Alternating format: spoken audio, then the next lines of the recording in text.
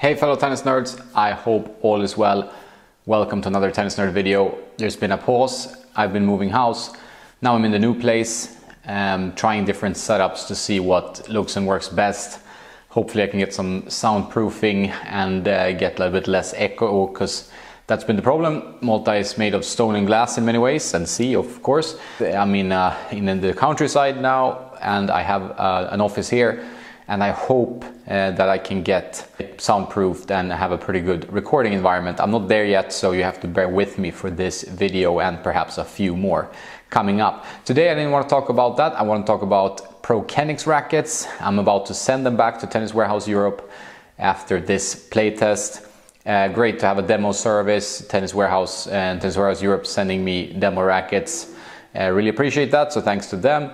If you want to buy anything, please click the links in the description below, and thanks to being an affiliate of theirs, I get a small commission if you purchase through my links, for which I am very, very grateful, and helps me do more content and work more with Tennis Nerd. This is not a full-time thing for me. It's a dream that it would be that way, but I cannot sustain it right now. So any small piece of help, whether it's a racket consultation, joining patreon.com/tennisnerd for more content, or buying something through the links in the description, that really helps. So thanks, and I appreciate all of you. Over to the rackets, and let's start with my favorite first. I've tried 3 rackets, 1 Tour, 1 Black Ace, and 1 300. They all have something called kinetic technology, which is kind of micro bearings moving around inside the frame. They're in 4 different chambers, and when you hit the ball, those bearings move towards the impact zone, and also that eliminates shock. This technology works. My arm has been much better when playing with these frames, and if I would play exclusively with these, I'm pretty sure it would be all but healed. As soon as I throw another stiffer frame into the mix, I feel it. So I can definitely say, from my opinion, that this technology works. I've been really happy with it, and the frame I've been most happy with is a little bit of a surprise. It's this yellow thing here. It's the KI, and the names, I know the names are long, they can be annoying, so please bear with me. KI, Q plus kinetic KI, that's it. Quad focus is the 4 different chambers with micro bearings, and the +5 is something else. I don't 100% know, but I will know when I edit this video, so you will find it in the text below. It also comes with spiral tech carbon, which is something that I assume is very similar to what Head does with their spiral fibers. Racket companies usually, mix their technologies. Sometimes Head does one thing and then Wilson does the same, and so on. You can't do too much with a tennis racket. It's graphite carbon, and then you add something in the layup, and that's it, pretty much. What ProKennex have done with these frames is the kinetic, and that's a game changer for tennis elbow, in my opinion, and should be something you look at if you have arm issues, if you have concerns. The feel and performance, they're not for everyone, but it's something to put on your list if you suffer from arm issues, which I've done from time to time the last couple of years. Before I didn't have any problems, but I've changed my technique, moved more to a semi-western grip. I've tried tons of rackets. I play almost every day, at least 5 times a week, so that puts a lot of strain on the arm. I'm trying to change up my schedule a bit, give me some more room in between sessions, also to work on content, and hopefully that should be a better balance in my life, and also in the terms of getting content and so on. Q +5 KI, 300 grams, 100 square inch racket. The interesting thing here is the 1620 pattern, pretty tight pattern, really like that. I'm a big fan of 1620 patterns. This one does the job here as well. Pretty hefty swing weight, these frames. This one is close to even balance, even. More weight in the head. My buddy Matthew, who also tried these rackets, he didn't like this one at all. I'm gonna play this one now. I've just had an essay from Jonas saying what racket it is. It is the ProKennex Kinetic Q +5, 300 grams. 100 square inches, 300 grams, 1620 string pattern. He thought it was way too, head heavy and felt sluggish. He's a guy who whips the ball more. He plays with a lot of topspin. I like a more flat pancake shot when I'm playing my normal style. I've tried, as some have noticed, to add more spin and spin and spin over the last couple of years. It's not 100% natural to me, and it might look a bit clunky at times. I prefer to hit the ball flatter with some spin, but mainly flat. But I've tried to increase the ball trajectory playing around with the new techniques, and that's also contributed to the arm pain I felt over at times. But yeah, from the 3 ProKennex that I've just tried, I like this one the least. It's a balanced racket. I mean, it's okay. It's just like not much whip. I can't generate much whip. It feels like I'm taking it back, and it feels like I'm hitting with a plank of wood instead of the racket where I can really maneuver it, you know? Yeah, so no, not for me. So this one is hefty, 330 swing weight. It's something to swing 21.5 millimeter beam. That's a little bit less power than these kind of pure drive style rackets, which is what it is. And it has a medium high stiffness, 65 strong, so 68 unstrung. But this racket really wowed me, the way it plows through the ball. I felt like I could play my style of tennis with the aggressive, moving to the net, blocking a volley for a winner, and it worked for my game. 3 other guys tried it, they didn't like this one. They like this one the least of the bunch.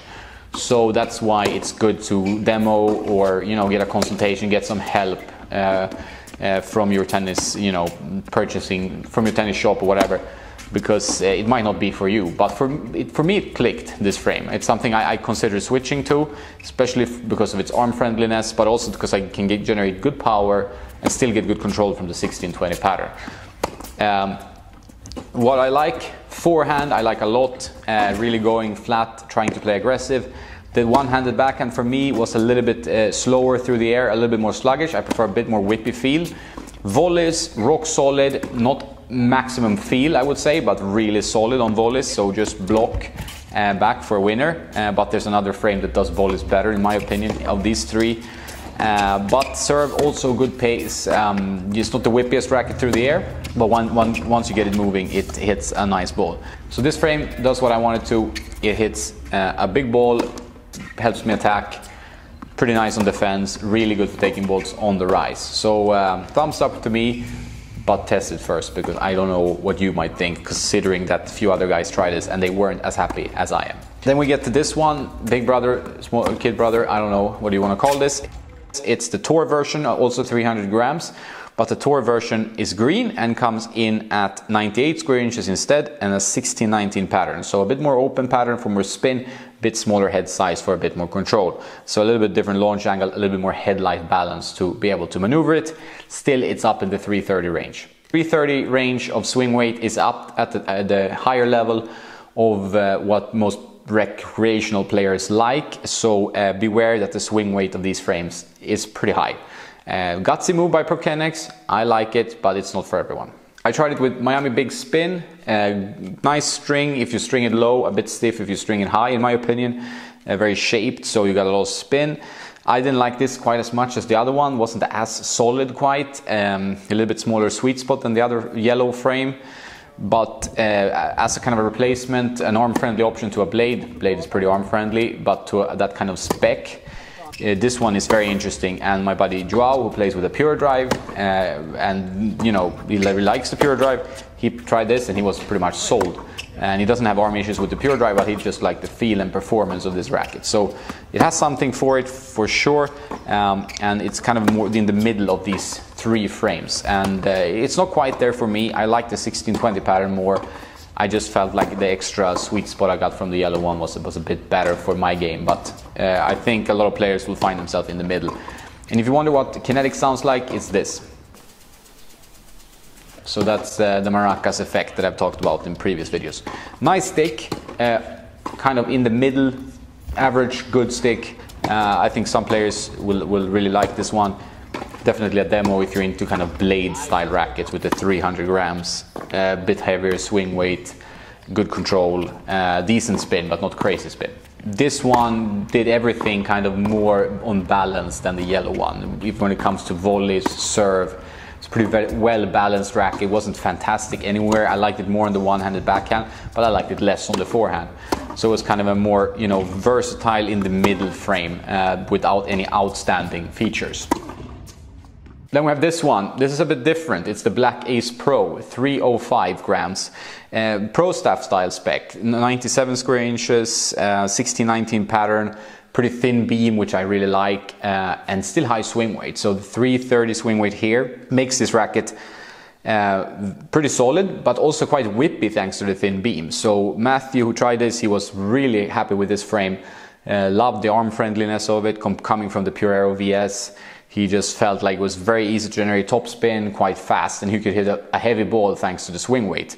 So this is an interesting frame for sure. I felt like the 1619 pattern was perhaps a bit open for my taste.